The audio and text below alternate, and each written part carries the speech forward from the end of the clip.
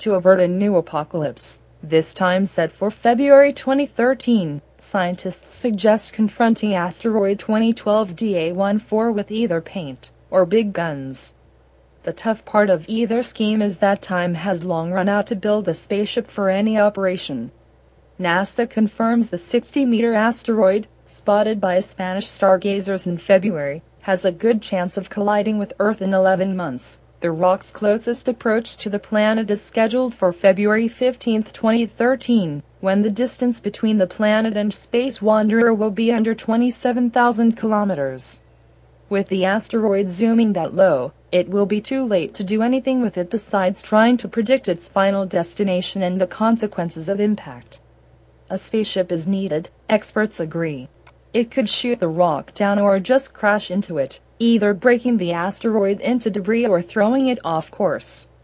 We could paint it, says NASA expert David Dunham. Paint would affect the asteroid's ability to reflect sunlight, changing its temperature and altering its spin. The asteroid would stalk off its current course, but this could also make the boulder even more dangerous when it comes back in 2056.